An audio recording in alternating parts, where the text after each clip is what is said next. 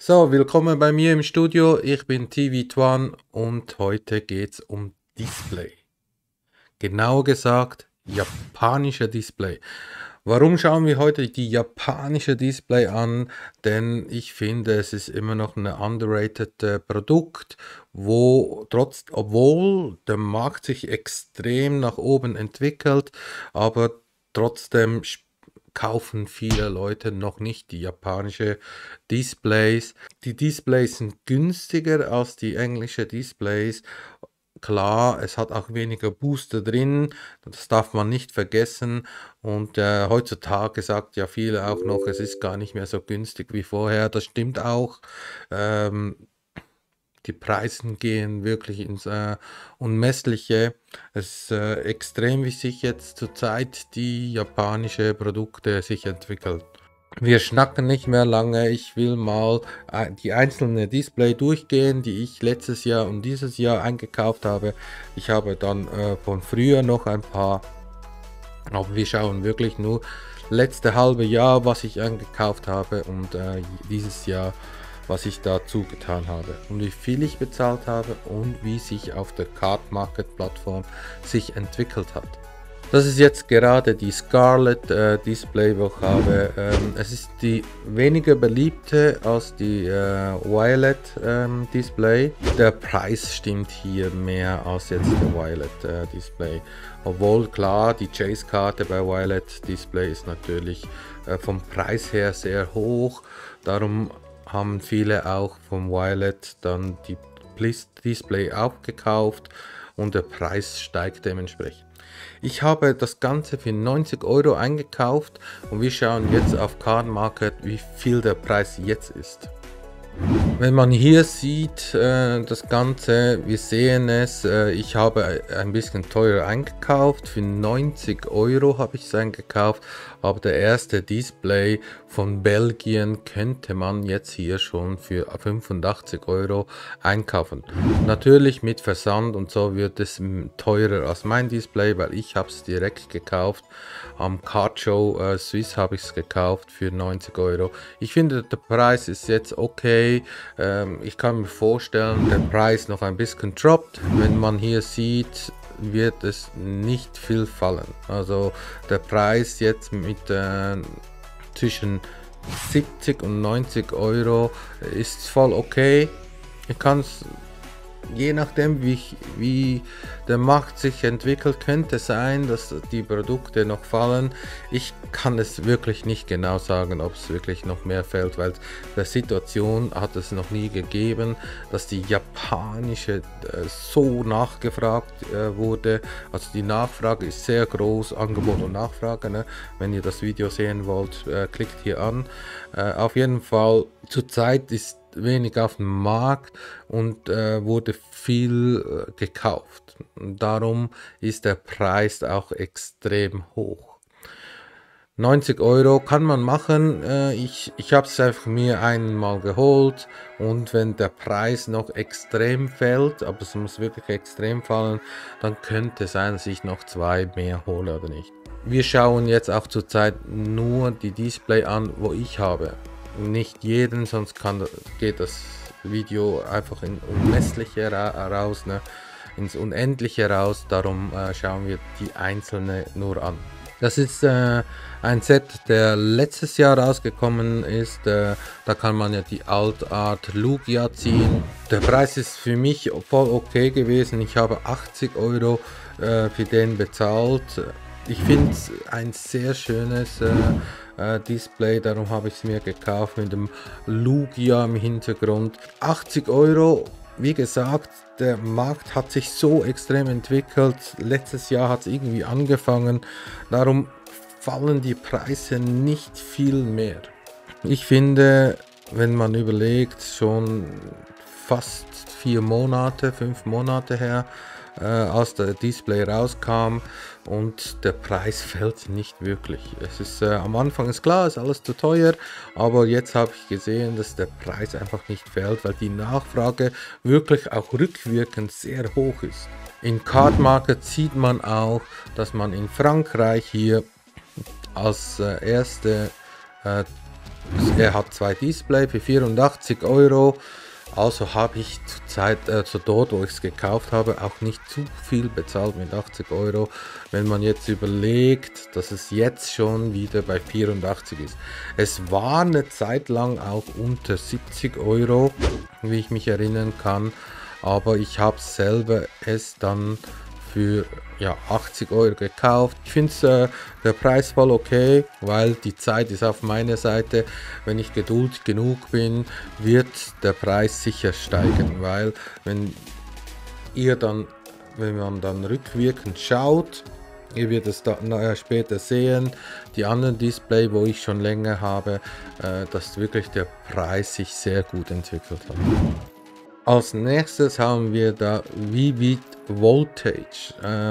Das Display habe ich auch letztes Jahr gekauft. Ich habe da 100 Euro bezahlt. Also ein stolzer Preis für ein japanisches Display, auch in dieser Zeit. Das ist natürlich klar, der Hype war groß um Pikachu Rainbow. Darum kostet er damals auch sehr viel.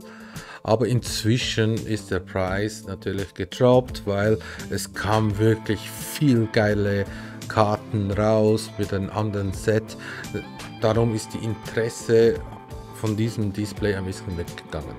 Und wenn man jetzt hier schaut auf Card Market, ist es auch so, dass ich zu viel bezahlt habe damals, aber ihr seht hier, der Preis ist ein bisschen gesunken.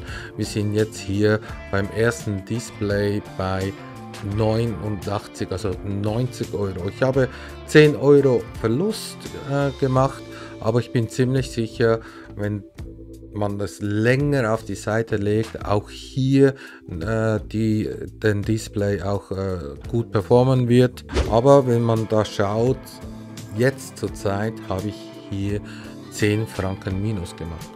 Jetzt schauen wir mal den Legendary Heartbeat an. Es ist so ein schöner Display.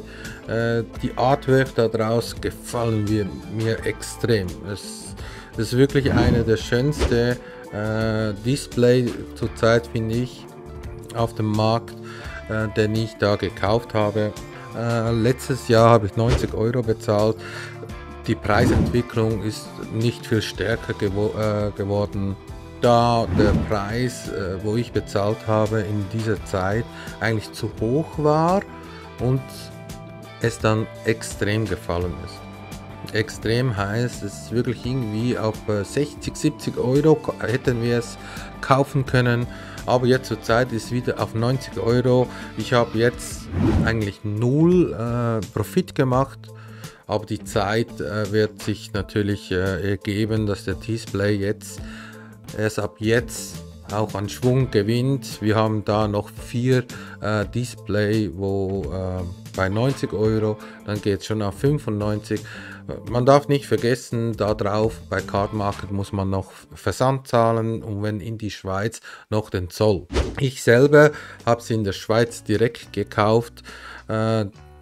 Und habe da eine Porto von 7 Euro noch bezahlt, das heißt 97 habe ich bezahlt für diese Display. Ich finde vom Preis her ganz okay. Ich bin einer, der sowieso, wenn ich es will, dann suche ich es, kaufe es und ich weiß, dass es dann mit der Zeit natürlich die Display extrem an Wert gewinnt. Und die Zeit, wenn das ein Faktor ist, wo auf deiner Seite ist, gewinnen die eigentlich immer an Wert. Als nächstes ist die Fairy Rise Display. Ich finde die auch extrem schön mit dem Artwork, mit dem Fee Energy in der Mitte. So eine coole Display in Pink Grau gehalten. Ich finde der Display ist richtig gut gelungen. Ich habe damals da für 70 Euro eingekauft. Ich wusste auch gar nicht, was dort drin war. Ich habe es gekauft, weil mir der Display richtig gefallen hat.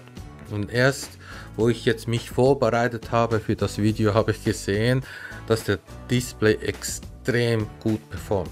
Und wenn man das jetzt anschaut auf Card Market, sieht man, es gibt von dem ja gar nicht mehr so viel. Ich habe es letztes Jahr einfach gekauft, ist höchstwahrscheinlich auch wieder auf Facebook gewesen. Auf meiner Excel-Liste sehe ich da 70 Euro habe ich ausgegeben.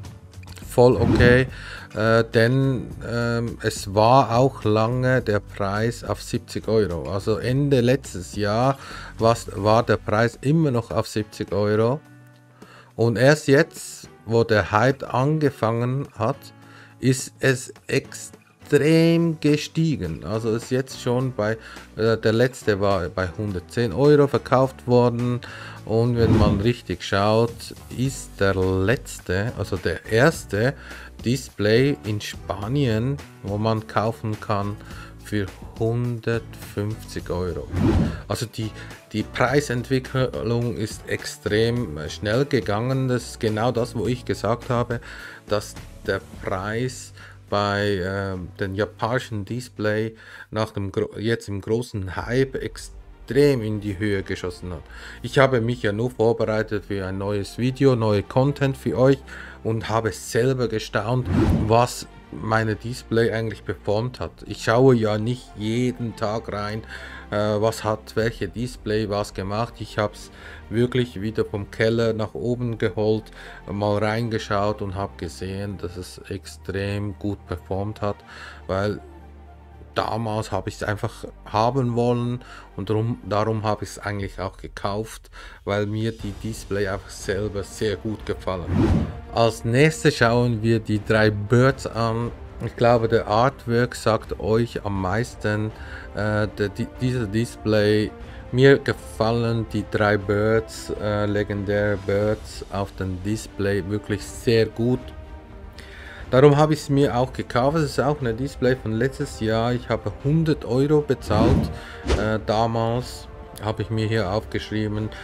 Klar, es war auch damals eigentlich schon zu teuer, aber ich habe nicht die Möglichkeit auf Card Market zu kaufen, zollfrei und zusätzlich noch Porto, wo sehr günstig ist. Ich habe es einfach hochgerechnet, wenn ich es in der Schweiz kaufen würde, welchen Preis ich ausgeben würde, wenn ich dann auch das Ganze mit dem Zoll und alles herum berechne. Darum habe ich es mir dann so geholt. Es ist wirklich so, dass die 3 Bird auch von der Performance jetzt inzwischen wieder hochgegangen ist. Wie gesagt, dort wo ich es gekauft habe für 100 Euro, war es eigentlich ein schlechter Kauf. Wenn man nach Cardmark geht, habe ich eigentlich letztes Jahr zu viel bezahlt, weil es war ja dort irgendwie um die 70, 80 Euro konnten wir ja schon die Birds kaufen. Das ist wirklich meistens nur im Ausland gewesen. Jetzt inzwischen hat der Markt von dieser Display richtig erholt. Es ist jetzt schon wieder auf 100 Euro, wie man hier sieht, 105 Euro mit Versand. Drumherum wird es ungefähr 110 Euro, 115 Euro kosten. Also auch hier ist eine Wertsteigerung minimal dabei. Aber die Zeit wird dann auch zeigen, dass es sich dann besser performt, als man hier drauf sieht. Letztes Jahr gegen Weihnachten habe ich mir selber auch ein Display geschenkt. Klar, ich schenke mir ja die ganze Zeit etwas, aber ich habe mir dort wirklich, ich wusste nicht, ob ich es mir kaufen soll oder nicht, aber am Ende habe ich mich für das Display entschieden. Das ist die Old Genesis Display mit den 3 Arceus, Palkia und Dialga drauf. Ich habe mich dann trotzdem entschieden, es zu kaufen und ich bereue es eigentlich nicht. Denn ich habe da für diese Display habe ich 90 Euro ausgegeben. Ich hatte dort das Gefühl gehabt, dass es eigentlich zu teuer ist, aber weil mir der Artwork von den 3 so gut gefallen, habe ich es mir trotzdem gekauft. Und mein Bauchgefühl, oder besser gesagt, meine Sucht auf schöne Artwork hat mich belohnt. Ich habe da eingekauft und die Preise steigen zurzeit extrem in die Höhe. Ich habe hier wirklich selber nicht gedacht. Wie gesagt, als ich da reingeschaut habe, habe ich gestaunt, wie die Display performt hat. Ich sehe hier 190 wäre der nächstgünstige und der letztverkaufte war bei 160 Euro. Ohne Versand gerechnet 160 Euro. Also man sieht hier, dass es nur teuer wird. Der nächste mit 190, also wenn jetzt jemand kauft, den günstigsten sind wir schon bei 200. Wenn man die 200 weg verkaufen, das sind noch 3 zusätzlich, da sind wir schon bei 208. Ihr seht das selber, es gibt nur noch 19 Display auf Card Market und das ist extrem wenig. Darum wird der Preis auch in die Höhe schießen. Wirklich in die Höhe schießen, weil jetzt ist es eigentlich so weit, dass die Preise so extrem eng ist, dass die Leute, die es für einen hohen Preis reingetan haben, jetzt an der Reihe ist. Darum kann ich mir vorstellen, dass es jetzt wirklich extrem bei diesem Display in die Höhe schießt. Ihr seht, es muss immer eine gewisse Anzahl, also Angebot und Nachfrage, Anzahl vom Produkt abverkauft werden, bis es extrem performt. Vorher passiert das nicht. Vorher ist es gleich umgekehrt. Das heißt, alle Verkäufer unterbieten sich selber, damit sie ihre Produkte loswerden. Und mit der Zeit kommen die Sparfüchse, wo das Ganze auf die Seite gelegt haben, einfach mal reingetan haben mit 200 Franken oder Euro ein Display.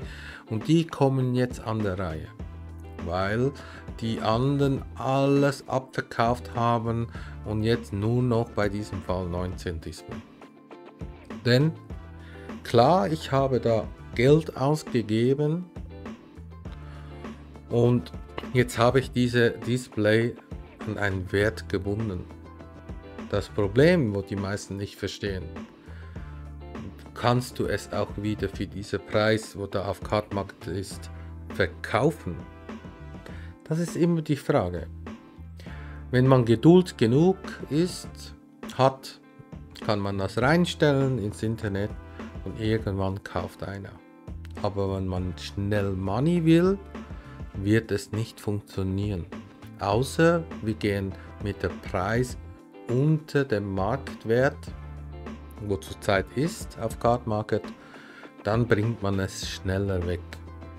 Das darf man nicht vergessen, dass die Leute vergessen immer wieder, dass eigentlich das ein Faktor ist, wo nicht so einfach ist. Ich kann schon sagen, ich habe hier einen Wert von ungefähr ein paar tausend Euro.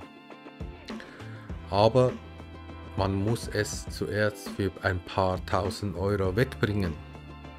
Das ist immer das, wo viele Leute vergessen, dass man das Produkt zuerst wieder wegbringen kann.